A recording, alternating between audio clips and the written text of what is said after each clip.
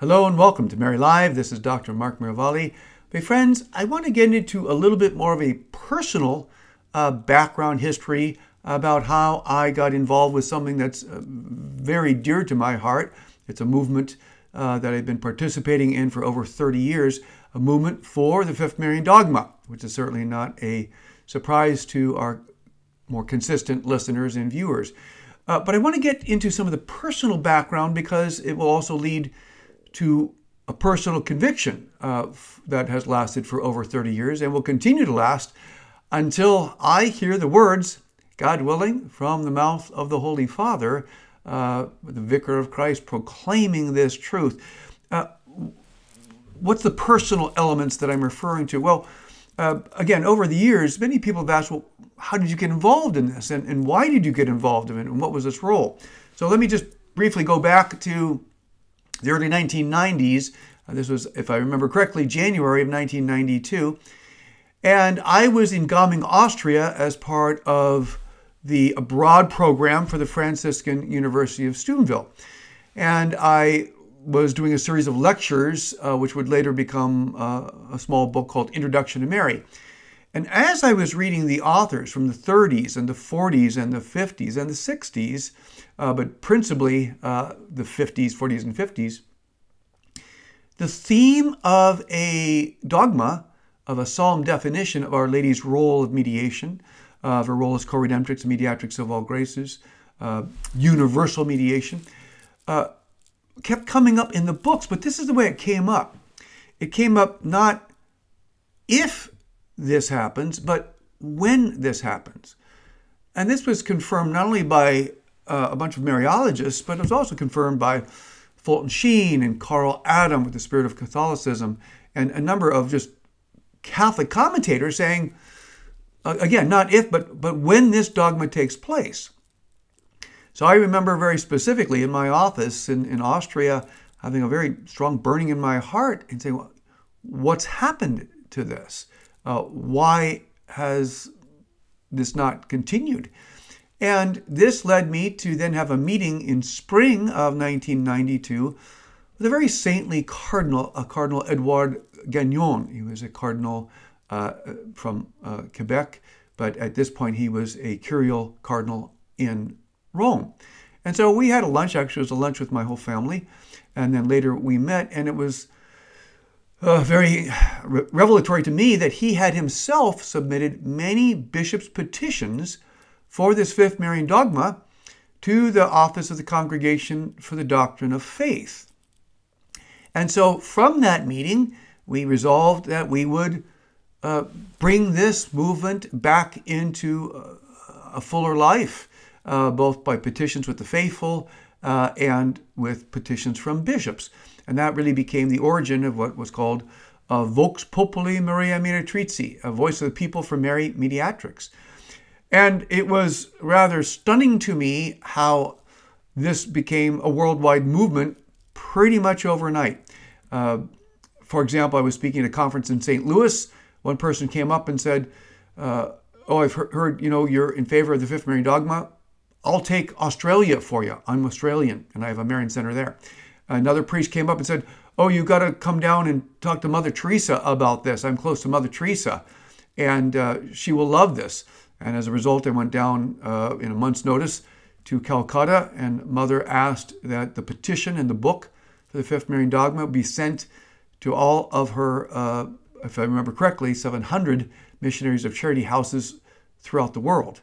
And we certainly did that. I gave 6 talks down with Mother in Calcutta in 2 days. And then, again, it just exploded. People came forward and said, I'll take this country. Can I do it? It was clearly not my initiation. I believe it was truly of the Holy Spirit and Our Lady. Now, after meeting with Cardinal Gagnon, and before the full launch of the movement, I also found out about Cardinal Mercier. Now, Cardinal Mercier was a cardinal back in 1915, and he had initiated this dogma movement.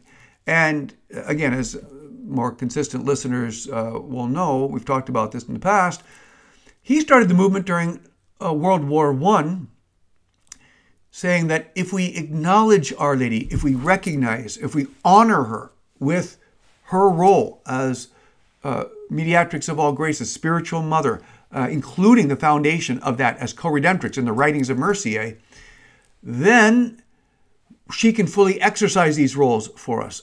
She can, we've used the term now, become empowered, but it's really a release of grace by us in our freedom, by humanity, by the church, acknowledging she can do this and she wants to do this, and these are her roles. So it's allowing her to fully exercise what she already is, what she already does, but on the optimum, maximum level. And for Cardinal Mercier, this was during World War I, so it was very important for him.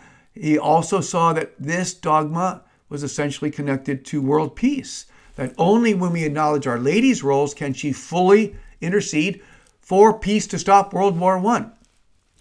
And so I followed that history, and I found that was fascinating because I didn't know that initially. I didn't know it when I had talked to Cardinal Gagnon in that spring of 92. And it was like, oh my gosh, this is really, we're not starting something new here. This is more like, the Olympic runners who go from, Athens to wherever the Olympics are held. This is really like just the last stage, taking the Olympic torch from outside of the stadium and bringing it in. Something that is only possible with all the work that's been done before. And so then researching that, it was phenomenal that, again, Pius XI had three commissions established to study these questions, which produced, at least from the Spanish and the Belgian commission, between 2,500 and 3,000 pages of support for this. And then on December 1st of 1950, the International Marian Association that gathered in Rome, what would become the Marianum, unanimously voted for this just 1 month after Pope Pius XII declared the dogma of the Assumption. So I'm amazed at this and thrilled at this. Then and only after those stages took place, did I hear about anything in the area of private revelation. But then from what became at least a half dozen reputable private revelations, the message was not only confirming what Mercier started in 1915, so obviously he was working with the Spirit and the Bride, but underscoring that with this dogma would be expressions like a new redemption, a new release of graces like hasn't happened since the first redemption, with Jesus Christ as our divine Redeemer, and Mary as, of course, the human co-redemptrix. Expressions like healing would be brought to the world through this. And very strongly and repeatedly by several apparitions, that this is a condition for world peace, because only peace can come from Our Lady, because it's the task assigned to her by the Most Holy Trinity. Well, that was all the more encouraging that these very reputable and at that time approved apparitions were also saying the same thing that Mercier was saying, and the same thing that was really, kind of summarized in these Mariological texts I was reading just in preparation for doing lectures for the Franciscan University over in Austria in their exchange program. So all of that brings to the fore the present situation. And that is, I believe Mercier was right. That peace will come through the world when we acknowledge Our Lady as the instrument of peace, when we honor her for that. I believe the apparitions, and by the way, as most know, I'm rather famous or infamous for calling out false apparitions. I don't like it. It's not a fun job to be a type of apparition cop, but I find false apparitions to be so very, very dangerous to the faithful. And so when I'm talking about, but a half dozen authentic sources of truth, it's because they all meet the criteria of message, phenomena, and fruits, and the criteria that's issued by the congregation. And so when they're talking about this historic release of grace, and then I look at, and so believing these, and as I still do, and then looking at the world situation, which ironically, or perhaps not so ironically, but appropriately, those same apparitions talking about the need for the dogma, several of them, also prophesied the things we're facing right now, right in today's newspapers. And a series of prophecies that have all come true. Well, why do you think Our Lady gives prophecies? To give credibility to her message.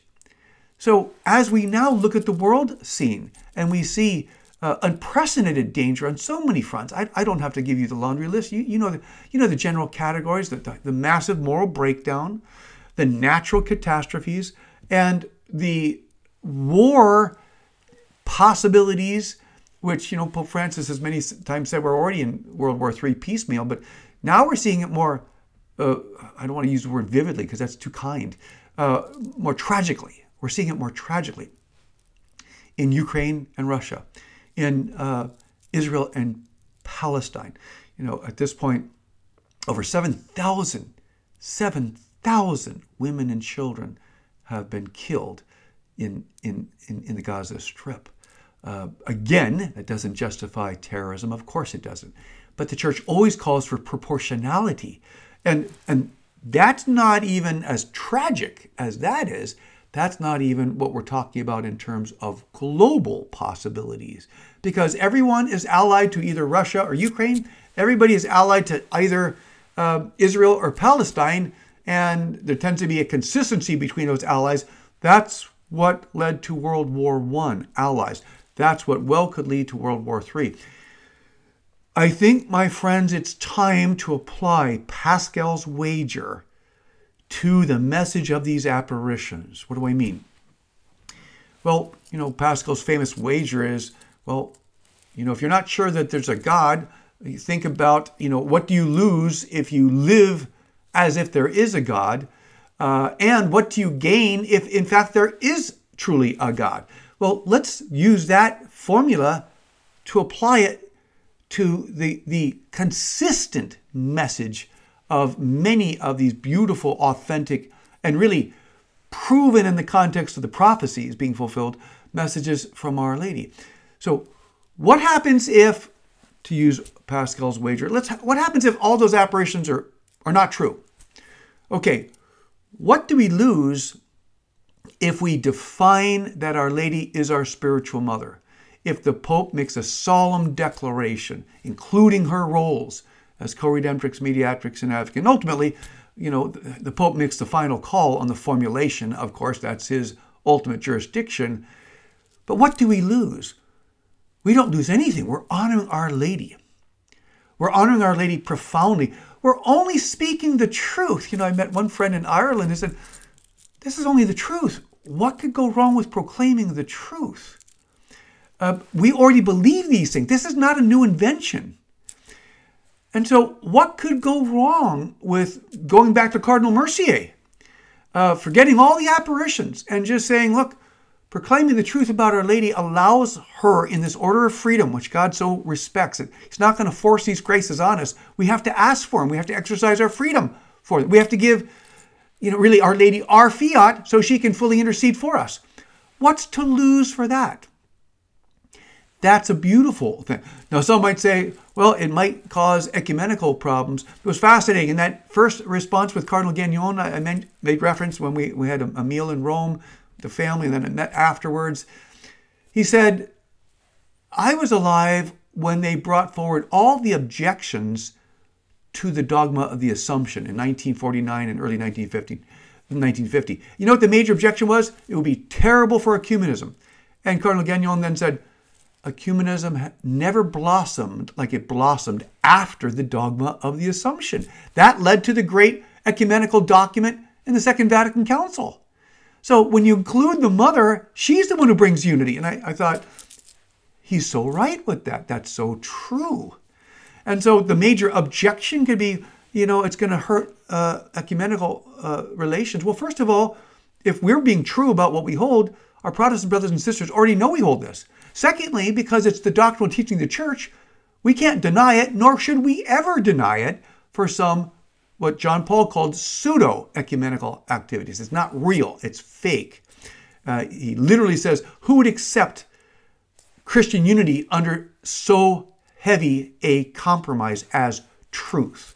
Those words should stir us today because it continues to be relaying the truth. That's the benefit we get even if all the apparitions are wrong. But what if the apparitions are right? What if world peace is really dependent on this dogma? We might say, I just don't get it. We don't have to get it. We don't have to understand all the intimate details of why heaven wants truth proclaimed. It's enough, it should be enough that we know that heaven does want truth proclaimed. Jesus wanted truth proclaimed before he gave us the papacy. Only when Simon said, "You are Peter, and on this rock I will build my church," only then did Jesus say, "That didn't come from you, it came from the Holy Spirit, and now I'm going to give you the papacy. You are rock, on this rock I will build my church." Point. God loves it when truth is proclaimed. So he's going to love it when the truth about his mother is proclaimed. But if all these apparitions are true, the longer we delay in proclaiming the dogma of Mary as our spiritual mother, the farther away we will get from peace. And that means lives. This is not an ivory tower movement. This isn't just a nice kind of theological crossing of the T or dotting of the I's. It'd be nice to have a fifth dogma because then we'd be all done with Marian dogmas and there's no dogma regarding, Mary's relationship to us. Now that's true, but that's not ultimately why we're doing it. That's not why we're moving it. That's not why 8 million people from 185 countries and slightly under 700 bishops and cardinals just in the last 20 years have petitioned the Pope to do this. It's because there's a deep, I believe, Holy Spirit-inspired conviction that we need to do this dogma. We need to honor our mother for peace to enter the world. As many, even great leaders of Fatima have said, John Hafford, Howard D. in the Philippines, Courtney Bartholomew in Trinidad, no dogma, no triumph. Unless this dogma is proclaimed, we will not have the triumph of the Immaculate Heart, which Our Lady has promised at Fatima. Now, on the positive dimension of these messages, she has also said, the dogma will be. One message says that the proclamation of Mary as co-redemptrix, mediatrix, and advocate is not a matter of man. It is a matter of God. And so the dogma will be. One message speaks about how the battle will be difficult, but the outcome is already assured. And again, these are several different sources from authentic dimensions which fill the Church's criteria. So this is what has led me to a conviction. And my conviction is that as long as I live, I will pray and petition for the fifth Marian dogma. First of all, because I love our mother, and she deserves it. Even if we weren't getting all these rather historic benefits, she deserves it. She deserves it 1,000 times over. But secondly, it's also because I believe Mercier was right, and I believe the apparitions which confirm Mercier and all the bishops that, there were over 300 bishops that asked Pope Benedict XV to define this before the end of 1920. I believe they were right too. I believe they were acting with the Spirit. The private revelation is only confirming what's already been in the Church since 1915. So that's led me to this conviction that I will continue praying and petitioning until I hear the words, until I see the gold, until I see the crown, the figurative crown placed on our head, on the head of Our Lady, which is the fifth Marian dogma. So why all this? Because I invite you to join me. I know that some of you have the same stirring of the heart that I have, that this is true. I wouldn't take too much time in worrying about those who do not. That's an individual call. But you know what your heart is telling you. You know that the truths of these words, which are, again, from the Church, from Cardinal Mercier, and I believe from Our Lady's true messages, they stir our hearts. and they bring us to this. So I would start by saying, here's a couple suggested invitorial don'ts. This is all based on freedom, my freedom, and now, of course, your freedom. Don't get complacent about praying for the dogma in every prayer. That just means including in your rosaries, in your Mass, when you receive the Eucharist, for the Holy Father and for the dogma. That's all they need. They don't need a readout. Heaven doesn't need a readout. Heaven knows exactly what you mean. For the Holy Father and for the dogma. In every prayer that you pray. In every offering that you make. Secondly, don't pray based on human assessment of probability. In other words, when we say, I just don't think this Pope is going to do it. Well, that's a human assessment when we're denying, at least by principle, the fact that prayer is supernatural. We're praying for conversion of heart. If there wasn't need for conversion of heart, we'd already have the dogma. I've said before, I think Our Lady's 10 months pregnant with this dogma. Let me just insert here very briefly, since we're doing kind of historical dimension. I think the best objection to the dogma, the best objection, which is not a true objection, but is, well, if the dogma were appropriate, St. John Paul II would have done it. He's such a great Marian Pope. I think that's the best objection in the sense of the most persuasive objection. I can tell you now, and archives of the future will testify to this, so I say it in great peace. John Paul II did want to proclaim the dogma. He did want to proclaim the dogma. He was stopped by 2 cardinals. The names of the cardinals and the positions of the cardinals are not important. That will come out in the archives in the proper time. But the Holy Father, Pope John Paul II, wanted this dogma proclaimed. As one bishop asked him why he wasn't proclaiming the dogma, he said, convince the cardinals, and I will do it. So it's not a real objection when you say, well, if it should have been done, John Paul II would have done it. He wanted to do it.